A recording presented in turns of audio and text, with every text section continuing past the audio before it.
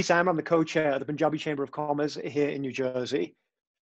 October marks National Cybersecurity Awareness Month. I, along with my co-chair, Jasjeet Bindra, who's actually viewing us as, who's tuned in as a viewer today, are pleased to bring you a very relevant webinar. With many of us working from home nowadays, the topic of cybersecurity is now more relevant than ever. But before we share a message from our annual sponsors and provide you with some insight about the Punjabi Chamber of Commerce, I'd like to address a question that was arisen by one of our members today. And that question was, what differentiates the Punjabi Chamber of Commerce to other chambers of commerces around the world? And you'll have to excuse me here, I will be reading from my screen. The Punjabi Chamber of Commerce is working hard to create a thriving business community for our entrepreneurs, professionals, students, inclusive of both gender and generation. As a community, we're looking to provide a platform that will generationally be passed down, and we aim to provide a membership in two ways. We aim to provide our members value in two ways, both quantitative value, how much our businesses can grow, or the amount of revenue generated from becoming a member, but then also qualitative value. And what I mean by that is in the form of guidance, mentorship, access to strategic networks. Our chamber is more than just senseless award ceremonies. We're looking to not just tackle today's issues, but foster a future community that has the tools to not just compete, but to excel. Do other chambers in the world do that? We have countless examples of how our Chamber of Commerce has tackled social issues. Our structure has a higher education director with deputies on New Jersey State University campuses. We have a director of accountability to hold our own members accountable for scams and predatory behavior and misconduct. We have a special needs team that focuses on helping businesses become ADA compliant. We have corporate liaison director sourcing internship opportunities and keynote speakers from various corporations, all for the benefit of the Punjabi community. Our leadership team is representative of our members, of the members we serve, regardless of age, the nature of their work, and gender. We provide this free to every one of our members across 14 chapters across the globe. Now, you tell me, what exactly do we have in common with these other chambers of commerce? I'd like to go ahead and pass it along to Sandeep, who's going to play a message from our annual sponsors, as well as an introduction to the Punjabi Chamber of Commerce. Thank you.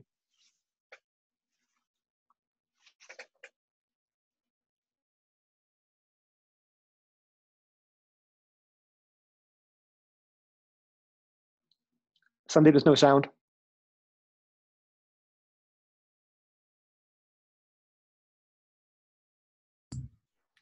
No sound?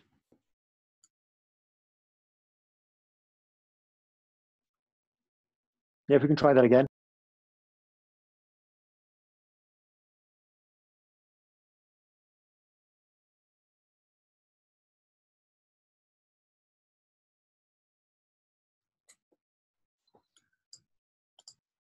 In neighborhoods across the country, you'll see gratitude. Communities showing support in their own way. Our way is Mass Mutual Health Bridge, a free life insurance program just for healthcare workers fighting COVID-19.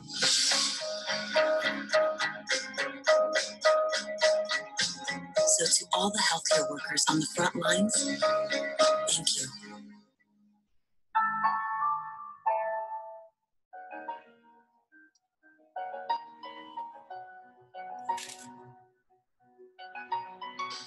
Hello, my name is Rekha Trivedi, and on behalf of the Mass Mutual family, I would like to thank all the healthcare professionals who've been fighting this war against Corona and keeping us safe while selflessly working day in, day out. Thank you. Thank you so much.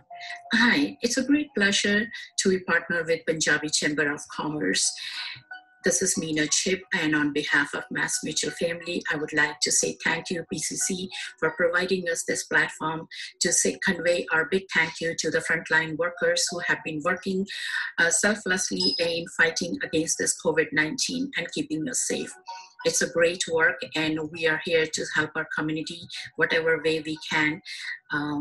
Again, a big thank you, BCC, for having us on board. Thank you.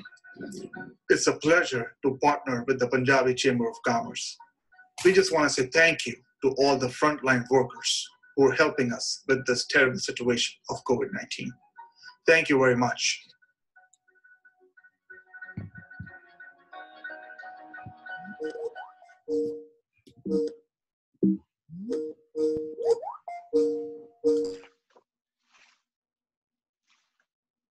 And thank you to our sponsors. And Sandeep, if you have the second clip.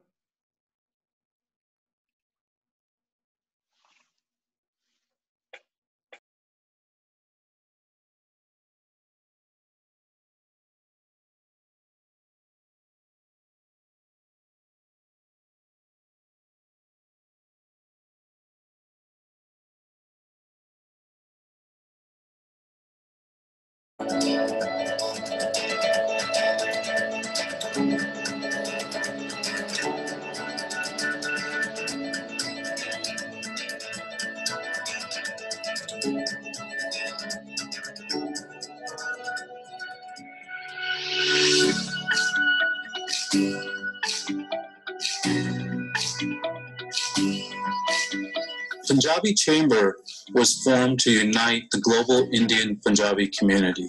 The way we do this is through creating a platform for giving. And it is in the platform on our website where people can connect and also help each other. So our real goal is to have everyone work together to make the community grow.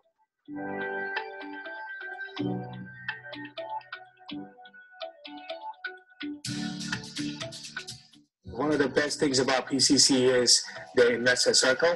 It brings opportunities and investors together. Punjabi Chamber of Commerce has a website, punjabichamber.com, where you can get the list of the member directory. You can find the members by the location and the industry.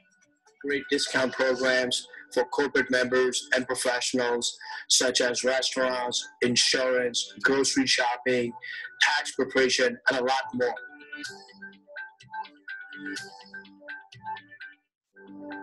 Technology, been serving the community for last 15 years.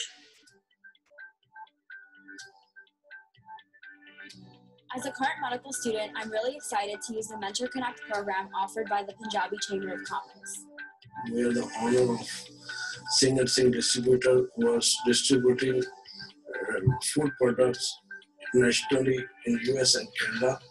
And we feel proud to be part of Punjabi Chamber of Commerce, and we are the trustee for Punjabi Chamber of Commerce. I'm a physician practicing inpatient and outpatient medicine. I'm also a trustee with the Punjabi Chamber of Commerce. I'm involved because I want to help our community. I'm owner of Suhan Jewelers. This is my family business since 20 years, and thank you very much for Punjabi Chamber to helping my business. Cash and credit. It's a family business. But medicine store में आज 15 साल तो operate हो गए.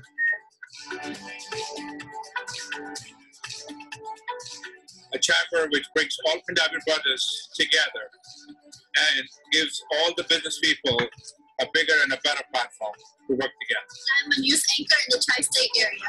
The Punjabi Chamber of Commerce gives me an opportunity to learn from media professionals in the industry. Privileged to have this opportunity to mentor the younger generation coming into the business world. I'm so proud to do this thing, which I've been doing it for 30 years, and I'm so proud to do it for them. My name is Devendra Singh. I'm an investment banker. The Punjabi Chambers of Commerce gives me an opportunity to network with individuals in my industry.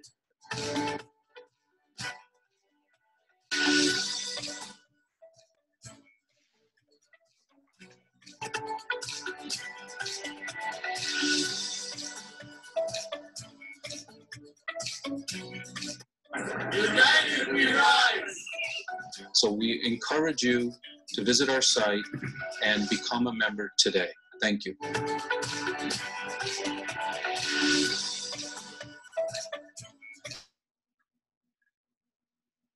Now, before we get started with our panel today, an entrepreneur's guide to security at home, at a business and home. I'd like to introduce you all. We're very fortunate to have Director Jared Maples of the New Jersey Office of Homeland Security and Preparedness with us. Director Maples, over to you. Just wanted to make sure. Can you hear me, Indy? Yes, you're good, sir. Perfect. Thank you very much. I'll be brief because I think I would guess that we're going to have a lot of question and answers and conversation, which will, I hope, get your membership will glean some good knowledge out of that. I'll start out by saying it's an honor to be here. I'm grateful for the opportunity to speak to this group. This chamber, the Punjabi Chamber of Commerce, is certainly well represented across New Jersey, and it sounds like even the country, as we've done some research and learn more about your organization. So it's a great honor to be here. Really, really excited to have this relationship and have the opportunity to speak to all of your constituents and members, including you and the leadership team. So thank you for that. I'll lead off there. I'll also say, and she's on here, and I'll have an opportunity, I know, to speak as well, but Krista Valenzuela was one of our senior analysts from the NJ KIC, which I'll talk about a little bit more in a minute, is on this call and is really a subject matter expert in everything that I'm going to discuss from an overarching cybersecurity piece, and then certainly down to the granular details of what we're doing on a day-to-day in the NJ KIC, in everything from intelligence sharing to operational security, et cetera, that we're responsible for across New Jersey. So I'll kick off and start there. Number one, first and foremost, our mission. A lot of people are unaware that states have Homeland Security agencies. Some states have a very large and robust presence. Obviously, New Jersey is one of the larger, and New York, California, Texas, Florida, for example, have very robust Homeland Security agencies and departments, along with New Jersey, like I said. And then there's some that are a little bit smaller and share duties with other entities. But we do have a state-based piece. There's a large federal interaction. So my role as the director of the agency, I'm also the Homeland Security Advisor to the governor, which is a federal designation, and it allows me access into everything from joint terrorism task forces to the cybersecurity elements to preparedness with the federal Homeland Security. And I serve almost as like a national security advisor to the governor in that role. So it's really a two-parted role. Our mission as an agency, our role and what we play in the security of the state of New Jersey is we're responsible to lead and coordinate the state's counterterrorism, cybersecurity, and emergency preparedness efforts. And wrapped into that is things like counterintelligence, our critical infrastructure protection programs, and what we do with the private sector, which I think is of note to this group, certainly, and resiliency, building resiliency. So whether it be an attack in the cyberspaces or physical, making sure, God forbid, if one happens here, we can be resilient as a community and as a state and overcome those concerns. Again, whether it be online in a cyber environment or in a physical environment, that becomes a real key factor in how we operate. I think this one obviously is going to be more geared towards our cybersecurity work. And again, Krista can speak to a lot of the specifics of what they do. I'm sure she'll have some great material. She's always fantastic. But from an overarching perspective, New Jersey is the only state in the United States right now that cybersecurity and the state CISO work for and operate under the umbrella of a Department of Homeland Security. So we're the only one right now, although a lot of states are moving in that direction. So other states' examples are the person may report to the CTO or the CIO of the state or the governor directly or the National Guard. And in our case in New Jersey, we view it as a core Homeland Security discipline. And it allows us access to things. Again, it's becoming a best practice. I get calls every day, or certainly weekly, from my counterparts across the United States in federal and state on what we're doing, how we're doing it, what they can do to sort of model their presence after us. So I think in short order, you'll see a lot more of my colleagues in Homeland Security take on a broader responsibility for cyber that we do happen to have here in New Jersey. A couple quick things about the NJ KIC. That's the New Jersey Cybersecurity and Communications Integration Cell, the NJ KIC, which I'll refer to because that's a mouthful. I'll just call it the KIC or the NJ KIC. That was created originally as an information and intel sharing platform, almost like a fusion center concept, making sure that best practices were being pushed out there. Threat stream intelligence was pushed out to the community, again, both public sector and private sector, and down to the community level, federal, state, and local, et cetera.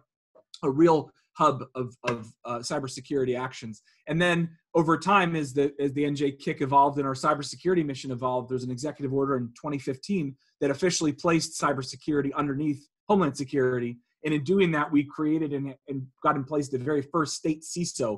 This guy's name is Mike Garrity. And he's one of my division directors at Homeland, and then also is the director of the NJ KIC in his role. We'll wear a lot of hats around here. And Mike has this incredible team under him, Krista, of course, being one of the premier members there. But Mike himself has this unbelievable background from private sector that we're very fortunate to have. You worked at the last role. Many of you have probably worked with them in your roles in business world with the Hudson's Bay Company, which is I believe, if not the largest, one of the largest retailers in the world. And he was the CISO for that. So he was running these incredibly complex retail-based and financial-based systems and making sure that those were secure for a multi-billion-dollar, Fortune 50 level company. And when he finished up his service, he had started as a New Jersey State Trooper and came on board with us in Homeland Security, following this robust private sector career. And I bring that up because we're coming at from that angle. We're coming from this. Of course, we're a government agency. We're a security agency. We have an immense security apparatus, but we do have a large-scale knowledge base of businesses, how they operate, what they need, and vice versa. And then the final piece of that really comes into play, not just in talent that we have, but it's also, quite frankly, in utilizing the talent that you have in the private sector world. One, to understand what the threats and needs are from you in the private sector and critical infrastructure sector in particular, but then also what we can do better, how we can provide information, data sharing, and then pull your expertise, right? So a lot of people always talk about the big banks, of course, have a huge presence. Mass Mutual, who just saw, and obviously has a huge presence in cybersecurity, and they spend to the tunes of hundreds of millions of dollars on cyber. And we try to take advantage of that, quite frankly, because we are a government agency and there are finite dollars available in our tax base and our budget. And so we try to take advantage of relationships like this and really making sure we're engaging with the private sector community across the board. Again, not just in giving resources for free, but then also in taking in some of the expertise and threat modeling that is apparent out there in your world. So I'd say thank you for that. So our role in info sharing is pretty well established from what I just said, but then also we've rolled in an operational perspective. So we actually are responsible for securing the NJ Garden State Network, the New Jersey Garden State Network, which is our IT infrastructure. And so every single day, Krista and her colleagues are responsible for monitoring, targeting, and finding out malicious actors. We block 4 million emails per day on the Garden State Network. It's 70,000 plus endpoints just in our employee base, and there's more endpoints even than that because multiple systems and servers that they're responsible to secure. And so we do that through a variety, without getting into specific companies. I obviously have to be careful on who we endorse. We use a lot of the top tier companies out there, the available software platforms, firewall platforms, threat detection and networking detection issue platforms. We're really, quite frankly, I think at the top of the heap regarding our using the private sector again in their capabilities, whether it be through contractual relationships or volunteering from their part, and making sure we're ahead of the curve. The final thing I really wanted to talk about is training and awareness. So we have a huge campaign that talks about what's going on in the cyber world, best practices, things like changing your passwords and updating your servers, updating your routers, making sure those really good tried and true cybersecurity programs are in place and platforms. Cyber hygiene is something we talk a lot about. And things like if you get attacked by ransomware, we actually have over 50% of the known strains of ransomware. We have the de-encryption keys available for free at our NJ KIC website. And I'll get into that, but it's cyber.nj.gov. That's the website, cyber.nj.gov. We'll happily give you the slides, any slides you see today, and certainly all of our information, including our website and where you can contact our great team to make sure you're connected in there. But we do encourage you to become members of that. You can get there again at cyber.nj.gov, and that gets you access to things like those best practices, real-time threat intelligence. We're getting it from the FBI, federal DHS, the intelligence community at the federal level, our state partners. We're pushing that, and our private sector partners, we're pushing that out real time. And being a member entitles you to get those updates and make a more secure company on your part or your community. It goes right down to your families and everyone else. So, and I see Krista just posted the cyber.nj.gov, which is fantastic. Thank you, Krista. I said she was fantastic. I think it's important to note that we are here. We try to make all of this free to the population, and we really encourage you to take advantage of that. I know it's a big panel. I don't want to take too much more time now, but happy to answer questions. And again, really honored to be here and looking forward to being a part of the panel.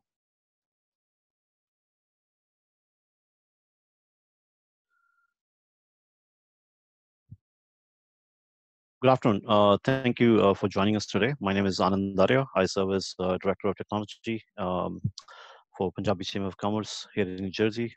After moderated panels, our Accountability Director, Rachit Datta, will introduce you to all of our New Jersey leadership team, as well as the initiatives we look forward to bringing you later this year.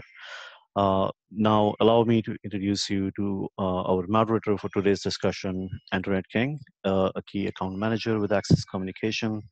Antoinette has 20 years of experience in the security industry and is board certified physical security professional, participating in a number of industry associations, including Women in Security Global Council, Women in Security Publication Committee, the Strategic Alliance Committee, Data Privacy Advisory Board, Cybersecurity Advisory Board, and Women in Cybersecurity. Thank you, Antoinette, for joining us today.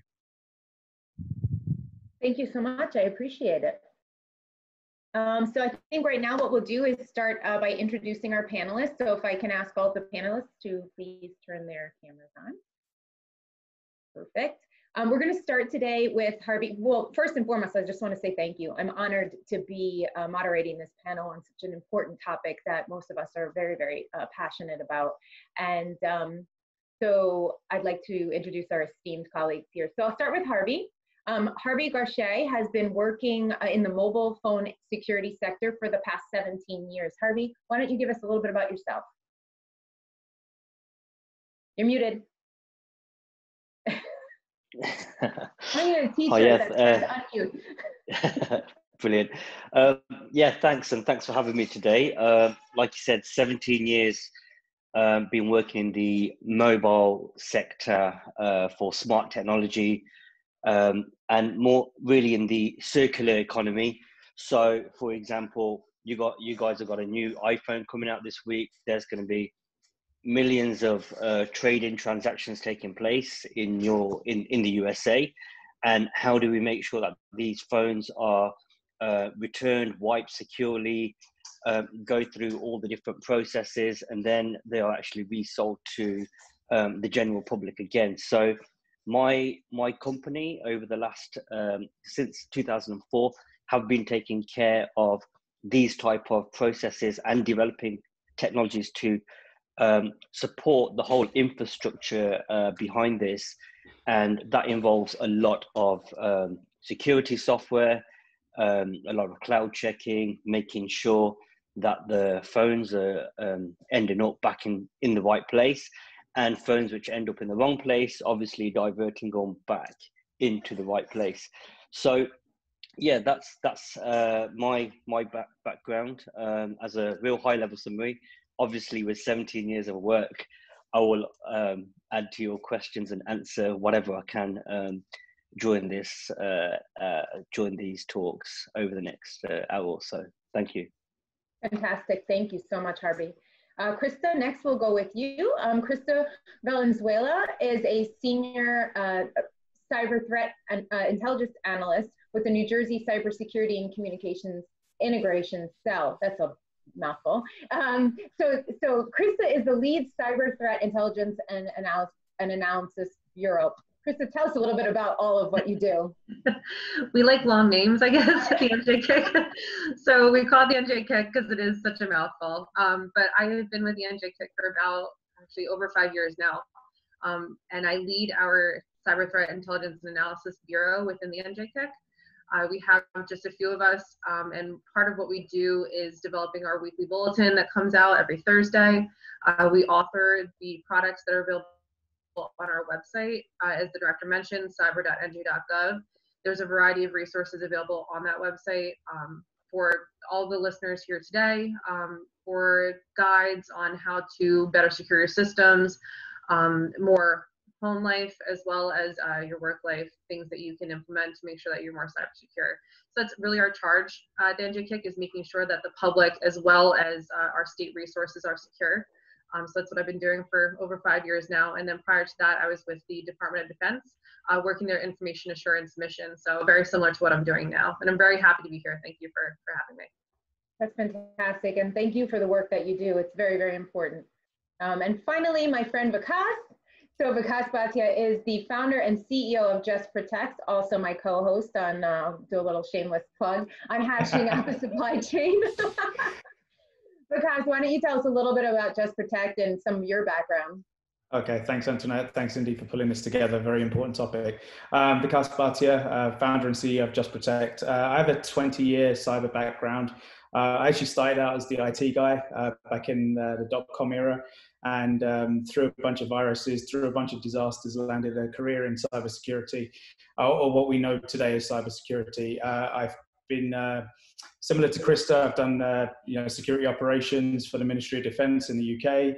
I wasn't as good technically, so I became a consultant. I landed in the Big Four. I did almost 8 years at Deloitte, where I was actually responsible for one of Deloitte's first implementations of a security event monitoring solution. So I was the national lead for cyber threat intelligence and incident response close to 10 years ago. After leaving Deloitte, I set up my own consulting firm, providing retained CISO enterprise risk services.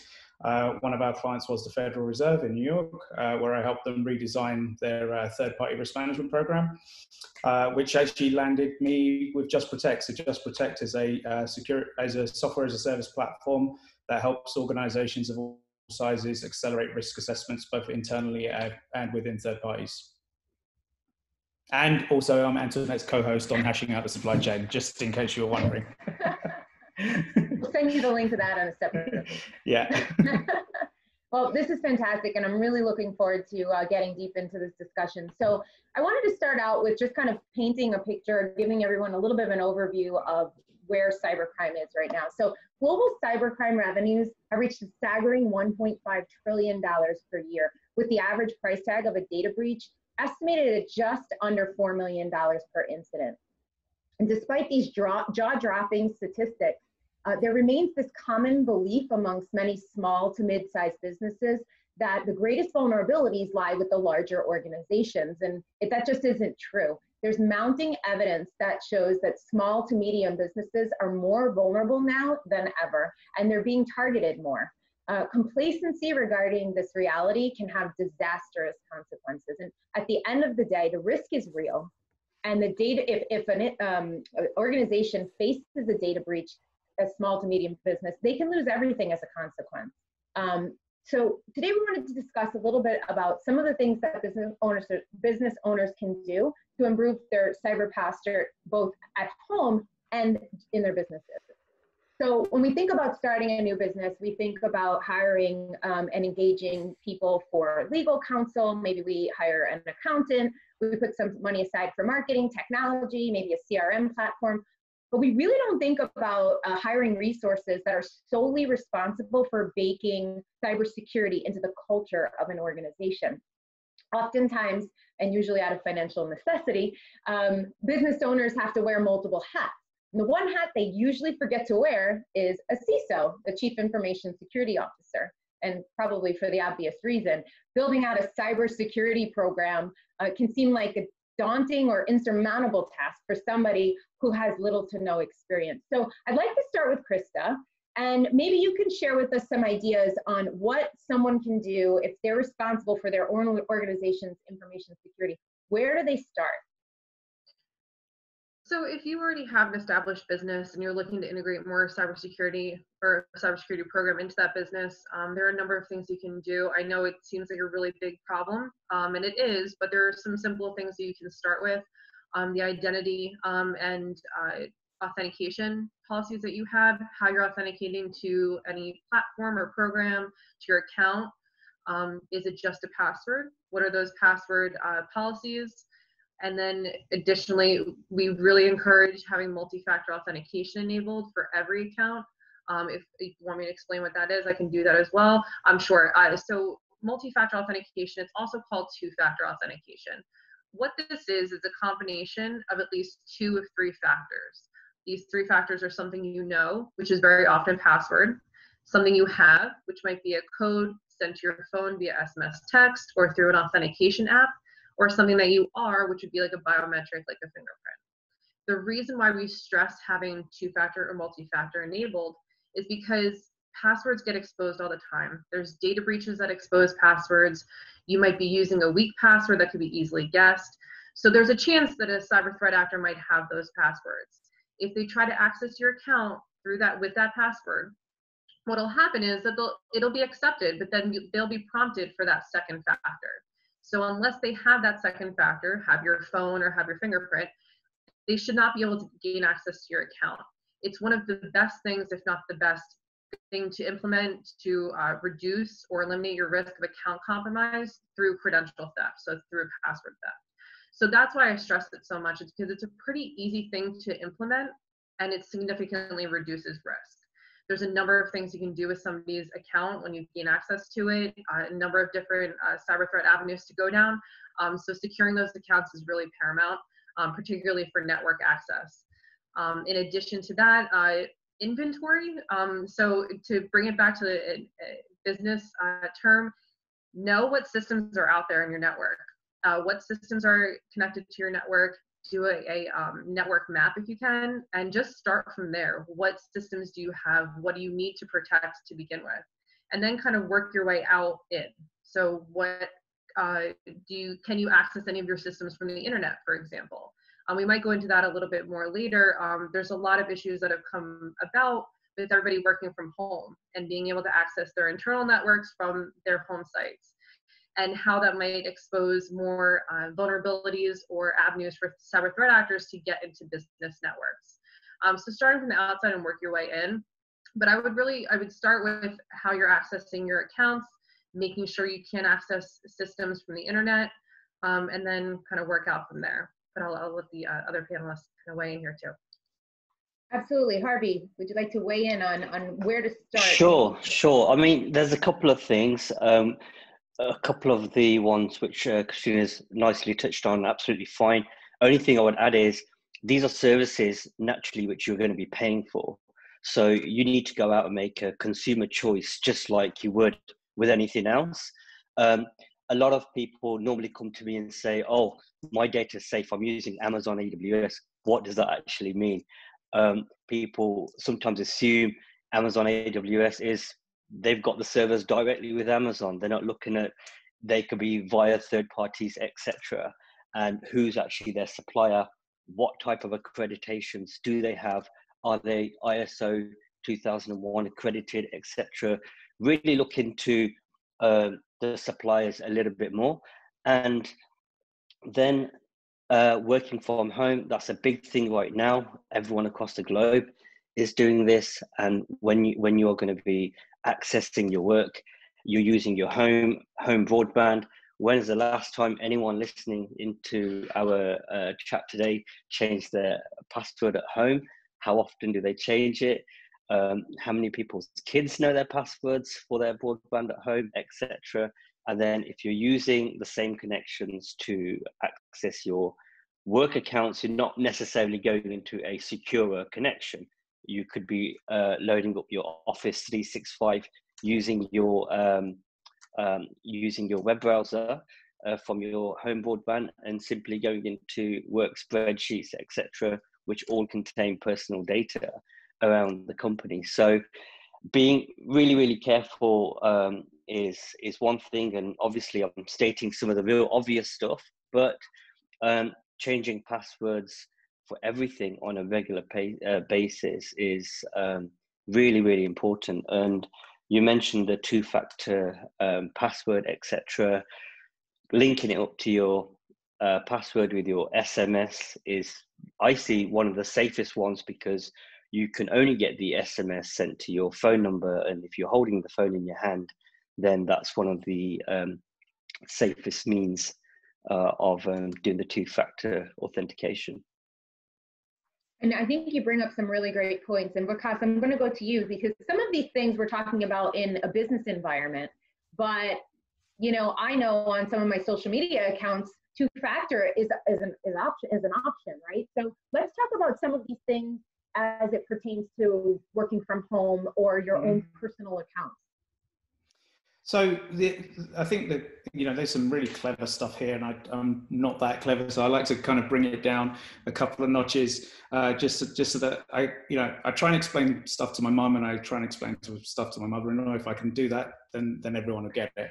So with a lot of these security protocols, you know, we've seen two-factor authentication, we've heard about passwords, let's start with the absolute basics. The basics come down to, what is it that you don't want someone else to have access to? So everyone on this call is likely to be an entrepreneur, has a business. There's going to be some information that is critical to your business. That could be your business plans, it could be your accounts, it could be your customer records list. I always say, start with a list on a piece of paper of where this information lives, right? And draw rings around it. And draw like, you know, is it physically in my hand? Is it on my phone? Or is it in the cloud, right? Like, so where is this information? And then while you know, there's always you get what you pay for, a lot of the service providers, whether you're a Mac user or a PC user or an iPhone user or Android or whatever type of systems you use, a lot of these manufacturers have now baked in common security practices like 2FA, multi-factor, for free. So these are two great like starting points that you've paid absolutely no money for. And we're a bunch of Indians on this call, and I'm an entrepreneur as well. We don't like paying for stuff. We like free stuff. Free is write a list. Free is enable security settings on the devices that you already have. Then you can go on to the next step. Because I think if you haven't tackled step 1 and step 2, then the rest of it is irrelevant. And I think just to kind of wrap up this thought, now that we are working from home, you know, my kids want to use my iPad. My kids want to use my iPad for like YouTube Kids, but I've also got kind of work applications on there. So how do I have some sort of separation? Well, what I do is I make sure that my work apps don't auto log me in. Yeah, it's a bit of a pain. Yeah, it's annoying. Yeah, you know, I'm going to have to re-enter the password if I buy a new app. But then at least my 2-year-old isn't going to download 17 copies of something from the App Store and leave me with a huge credit card bill. So I think there's some like simple stuff that we can do, but it really comes down to, I always say, like, what's the data, what's the information that I wouldn't want my competitor to have, or someone that was setting up an identical business to have. If I got all of your information, could I set up the identical business as you? Which then means that all of that time and effort that you've put in for this thing is wasted. So I think that's where I would say that people need to start. So I've got a funny anecdotal story about the whole, you know, Netflix, iPad type thing. When we got new cell phones in the beginning of the year, Disney Plus became a free thing, and I was obviously aware of the breach that Disney had with the credentials. So I kind of sat tight for a bit, didn't allow my kids to have it. And then finally, after everything was secured and I felt comfortable, I said, okay, we'll indulge in Disney Plus. One day we go to turn Disney Plus on the TV, and all of a sudden there's an icon up on the screen with my 14-year-old son's best friend's name on it. Like, how did that get there? Turns out kids are trusting, right? He gave his best friend the Disney Plus credentials. We were talking, Harby, you mentioned, you know, did your family member have your password to certain accounts? He wasn't doing anything that he thought was wrong. He trusts his best friend. They grew up in this environment of, you know, internet and technology. It didn't occur to him that giving that password out to somebody could potentially have them put it on a device that we can get hacked, right? Just to add that and add to Vikas's comments, just one thing, what information is important to you may not be that important to what the cyber criminal needs. So they've already got 80% of your information and they're missing 20% of the information. And that 20% of the information which they're hacking you for, you don't actually see as important information, but that 20% completes the jigsaw for them, and now they can go and do what they need to do. And this is why it's important that if you are going to protect yourself, you need to protect yourself fully. because you don't know what someone else needs. And that's the whole key, you know? So it's good pointing out, these are my key things that I really need to protect. But they may not even want to do anything with your business. They just need the last few digits on your card, and they're going to find it on one of the systems which you've used. So this is where it's important to remember that you have to have a total open mind, that some things you save on your desktop, some things you save here, some things you don't save in the cloud, etc. They can be after anything. And it can be what I call meaningless data to you, but very, very important to somebody else. Exactly. So let's just talk a little bit about, despite some of the mysticism around cybersecurity, there are very real benefits to implementing a strong cyber program in your organization. So let's start with Vikas. Let's talk about how improving your cybersecurity posture can also support business objectives. So that's a great question and extremely timely. So I have a startup and we sell to enterprises. We have recently just received our SOC 2 certification for security, availability, and confidentiality. And what that means is that, you know, again, to the entrepreneurs on the group, SOC is a certification that is certified by the AICPA. So it's essentially demonstrating, us being able to demonstrate to chartered accountants or chartered public accountants that our security posture meets a certain level. That having that certification is actually enabling us to talk to much larger customers that we want to sell to. There is a level of confidence that all organizations need to and must be able to communicate to their customers, whether you're a restaurant owner, whether you're a restaurant owner, whether you're a CPA firm or a doctor's firm. I'm sometimes horrified how some medical professionals can still get away with using @Gmail or @Hotmail accounts to communicate personally, protected health information. By having a stronger cyber posture, it demonstrates a level of confidence, because a consumer is trusting you with their data. And whether you like it or not, you are taking their data and you are storing it electronically, which then means that you are the custodian of that data.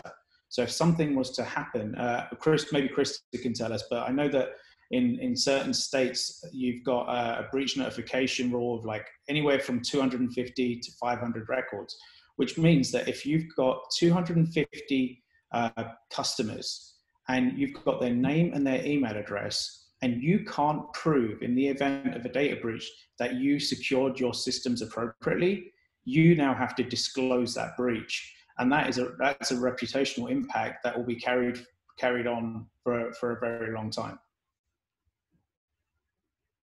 Absolutely. Actually, I was going to ask Krista, can you give some insight from the insider realm that you're in on how creating a good cyber posture could actually put a business in a better position than someone maybe that doesn't?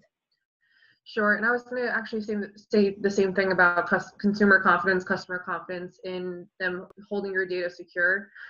People are getting more savvy to the fact that all of these data breaches are occurring, what those impacts could be to them personally. So people are paying more attention to how these different companies are securing data if they're doing that properly.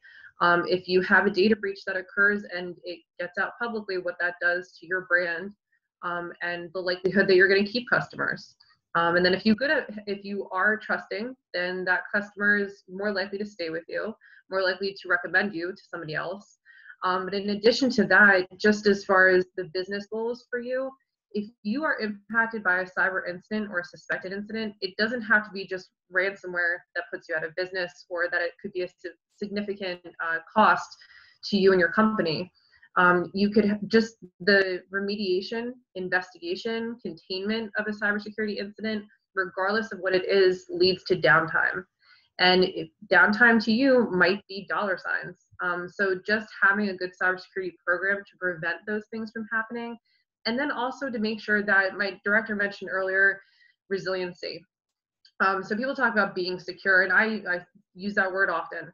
But really what I'm hoping that we're all doing is becoming more cyber resilient, So if you are impacted by a cybersecurity incident, if you are impacted by something like ransomware, what is the amount of time that you're going to be down? How quickly can you recover? That's what I mean by cyber resiliency. At this point, these cyber threats are changing so much that I feel like at this point we need to prepare for them to happen. So if you're more resilient, if you have a plan in place, you recover quicker, that means that you're going to lose less money as a result. So having a good cybersecurity program in place makes it so that you aren't so significantly impacted, that if you are hit by a cybersecurity incident, that does not put you out of business. So it is in everybody's best interest to have something in place, a good cybersecurity program in place based around best practices, because that gets you to those business goals, because you're not losing money because of an incident occurring. Business continuity is a really, really important topic, and we all know now better than ever, 2020 has basically been the wait, there's more year, right? Harby, let's talk a little bit about business continuity and how having this strong plan, including business continuity, can help businesses recover more quickly. Yeah, well, I mean, the point is really, really important. If people are going to get cyber attacked, it's not going to go away. So having a recovery plan, not just go to where you were. So you got a cyber attack today and your IT wakes up and says, we need to get back online, but not recognize why you got attacked, only to go back up again and get attacked again. It's really, really important that you're going to have to do a root and branch analysis. So it's not just about getting live again, because now you've been attacked, there could be a virus in there. So there could be lots of things in there which you need to actually sweep out before you actually go live. And the plan of actually doing that is actually key. And this is where backups, where your backups are. Do you back up onto the same server? Do you back up on a total different server? Having that whole plan in place is actually essential. And some people may think, hey, I'm only a small to medium business. So is this really going to happen to me? Is it that important? But if it does happen to a small to medium business, they're less likely to recover, because they have to now spend money or get hold of some resource to sort this out for them, because all they thought was they had a website and they were taking orders and everything was going fine. And all of a sudden, they can't access their own website or server. And what do?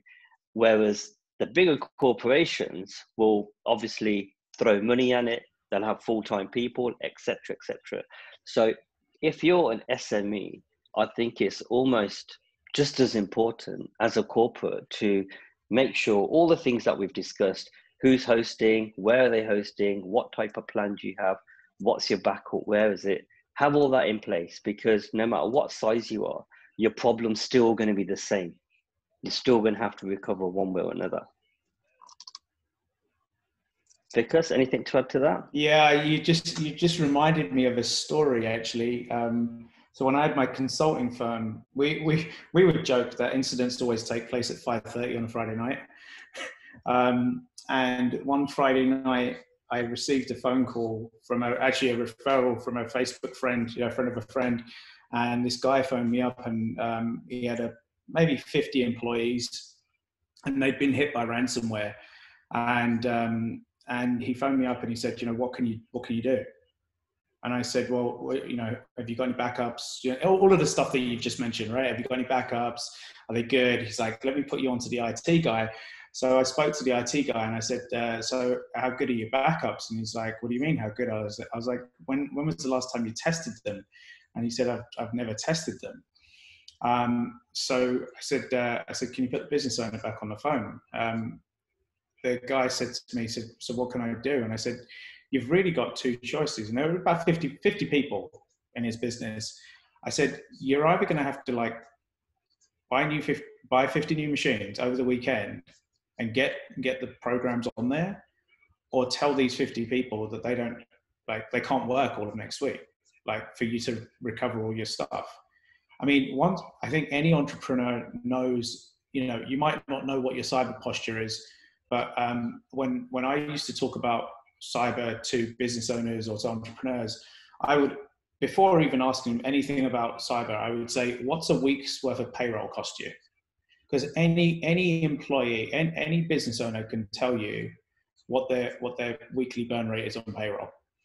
If your people can't work for a week, what does that cost you? And I think when you start working out what's the cost of cyber, and you know, it's kind of like an insurance policy, really. Everyone understands insurance. You know, for a small, medium-sized business to be impacted by a cyber breach will take you at least a week, if not 2 to 3 weeks. So you've got to say, right, the average breach may cost a large organization millions of dollars, but if it costs you like, you know, 10 grand a week, well, that's up to 40 grand before you've even done anything. So, that, you know, as you started describing the backup story, it was that story came to mind. Just one last thing around this is, sometimes you don't actually know you've been hacked, right? So you're being watched, and they're taking what they need or watching what they need. So going back to Christina's point at the very beginning, unless you have your processes and these continual checks in place, right? So we call it, in our company, we have like a 5S audit every week. We'll go through all the same stuff and make sure we tick all the boxes, because one week, one of those boxes may become unticked. You're never going to know. And the prime example today is in the UK, British Airways, international company, have been fined, I think, £25 million because of a data breach, and they had been breached for 2 months. They only realized in the second month what was actually happening. So for 2 months, their consumer data had been getting exposed to one extent or another. So it's really important that you don't just go out and buy all the expensive servers and equipment and everything and say, well, I've got all this in place, so we're okay. You need to be doing those health checks on a very continual basis and making sure they're consistent. Otherwise, you can have the best servers in the world. It doesn't matter. It's all irrelevant. I think this is a perfect segue into the next topic I wanted to talk about. So you can have all of the technology. I work for a manufacturer, and I say this all the time. We can build the perfectly hardened device with all of the technology built into it and all of the security feature sets known to man. But at the end of the day, it takes a person to install it and make sure that those security sets, feature sets are implemented, right? Let's talk a little bit about the human element of this piece, right? How to create a culture of cybersecurity. So not only the business owner, I think by now we've beaten it into everybody's head that this is an important topic that needs to be addressed, right? How do we get our employees and the people that we work with on board to understand the importance? And then the second part to that is, if each of you can pick one type of breach, right? The bad guys are motivated by a couple of different things. It could be politically motivated, it could be financially motivated, or it could be that they just want to steal your really awesome idea that you're going to market with, intellectual property, right? So let's talk about how these guys break in, and then also how do we get our employees to champion security, right? Both at home and at the workplace. So I'm going to start with Krista on this one. All right, so there's a lot there. So for cyber threats, I mean, as a lot of people can probably guess, we see far more cases of hacking, you said with quotes, a human, than we do hacking an actual piece of equipment. People are very influential. They can be manipulated into taking action that is of interest to the cyber threat actor. So you think spear phishing, phishing emails, you might get an email that looks like it comes from a trusted source. They're trying to get you to open an attachment or click on a link. And in those cases, they might be attempting to download malware onto your system, or they might be trying to get personal sensitive information, financial information from you, your credentials, so your username and password for a sensitive account. There are various things that they can do through just a phishing email. There's so much information online now about each and every one of us that it would be pretty easy for them to craft a convincing email nowadays. LinkedIn is a great place to find a lot of information about somebody, where they work, what department they work in. If somebody's in HR, they can craft a very specific email to them. Financial department or somebody who works with vendors, they can impersonate a vendor of a business. Request that money be forwarded to an account that they're in control over for supposed invoice for services that they provided. There is a multitude of ways that they can try to influence you through something like just a simple email. So we see that a lot. Now, trying to get people and the culture of cybersecurity within a business, obviously, I think that we can talk numbers enough that we can get, people in the C-suite or the owners of these businesses to get on board. But how do you get your employees on board too? Connecting the impacts of a cyber incident to work to their home life is a great way to start. Getting them to care about cybersecurity at home will eventually bleed into work. You can take a hardline approach where, well, if we do phishing tests and you get duped 3 times in a row, then you're suspended for a week without pay. I mean, you can go really hardline on this. Sometimes it's effective, sometimes it's off-putting to the culture, but there are a number of ways that you can do this. Just the phishing test in general. If you fall for that phishing test, and you just have to do something more simply as do more training, more phishing training. So it's something that they don't want to do. So maybe they'll pay more attention to their emails, make sure that they don't fall for that phishing test. So you can ingrain it in the way that they are evaluated at their job.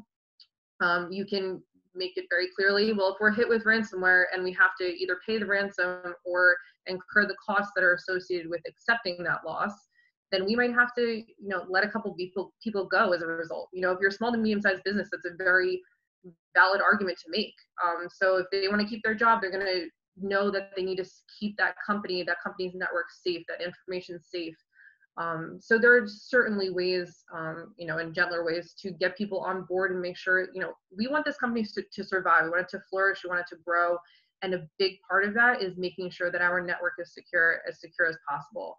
And each and every one of you play a very big role in that. So every employee plays an extremely important role in making sure that cybersecurity is something that is taken seriously and taken and protecting that network. So there are a number of ways to do that. It depends on your approach.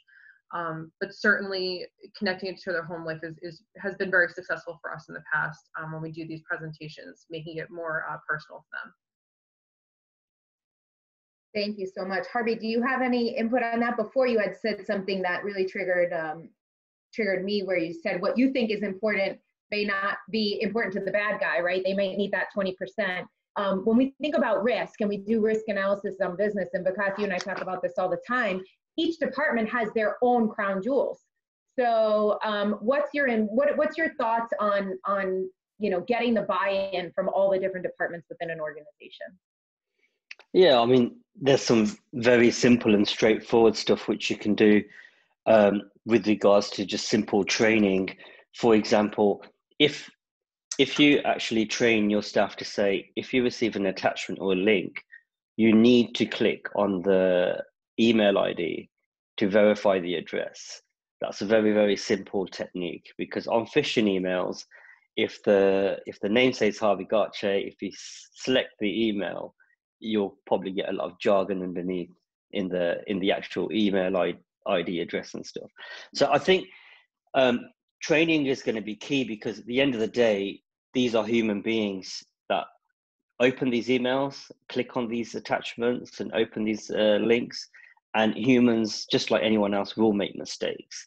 So you can only mitigate those mistakes through education. And unfortunately, we have to sit there with the staff and tell them what's good, tell them what's bad, how they can actually weigh out the pros and cons of, how they should do their day-to-day work, and put rules in place. If you're a company that's doing a lot of sales, you're more than likely to be sending out a lot of emails where you may not know the actual responder when they come back, because you've put a lot of cold emails out there in the business and you're waiting for leads. Now, when a very good lead comes in and says, I'm really interested in taking your product, and I want the premium one, it's very, very tempting to press on anything that's available on that email, because you're thinking, it's going to be, this is what I've been waiting for. But that's the one that's probably lured you into actually making a mistake. So not forgetting in those key moments that every email coming in, it can be a phishing mail, and the likely ones which are from accounts to say, can you check this for me? Can you open that for me? Because, you know, there was something wrong with your pay ID or something like that, you need to check, you know. And Krista's pointed on it very importantly. You can't do this without training and education around the subject. Otherwise, I find it impossible. Yeah. Yeah. So we only have like 1 or 2 more minutes, and I really wanted to cover just really quickly the secure supply chain. So Vikas, I'm leaving this one for you because it's something that hits really closely home for us. You've done everything right. You've gotten your employees to buy in. You've invested in making sure that you've got password vaults and your network is now connected and protected. But what about the people that you do business with? What about your suppliers? Because why don't you talk a little bit about the importance of extending out that culture to the people that you do business with? Yeah, it's an age-old adage, right? You're only as strong as your weakest link. And those third parties that we work with, and those third parties could be our customers, and those third parties could be our suppliers and our vendors.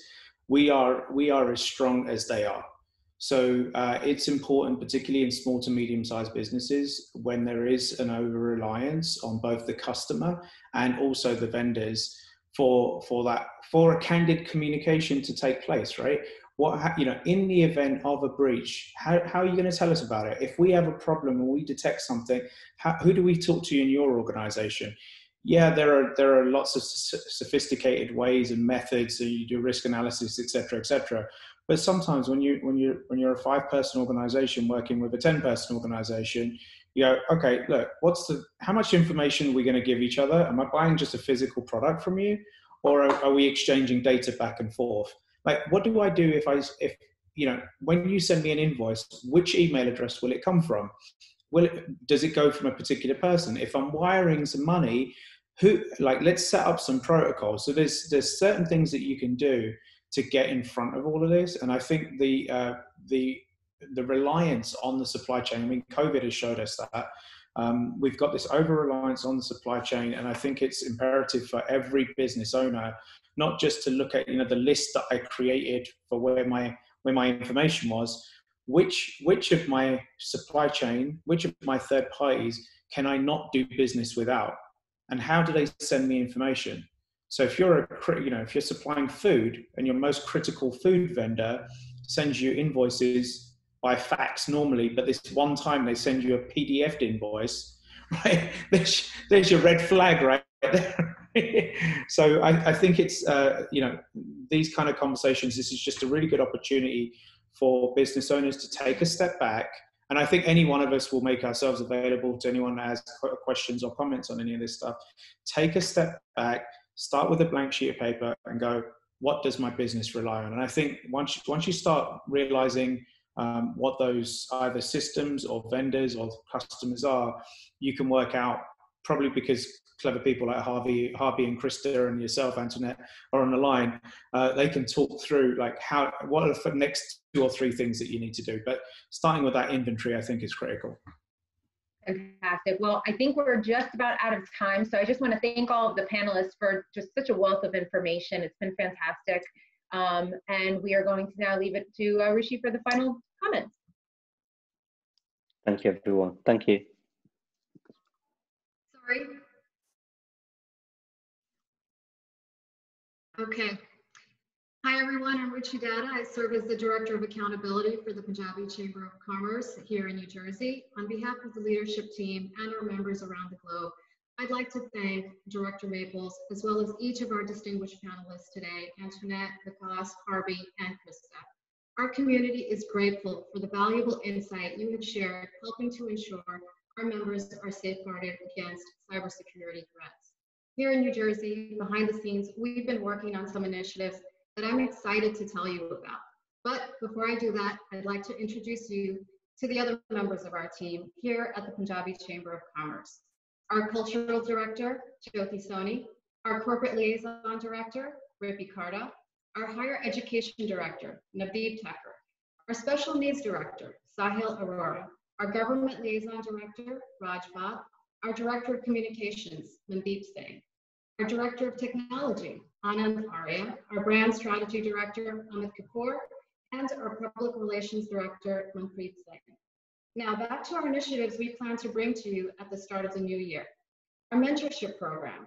We're working with industry experts in areas such as finance, healthcare, government and law, science and engineering to bring a structured mentorship program available to members of all ages.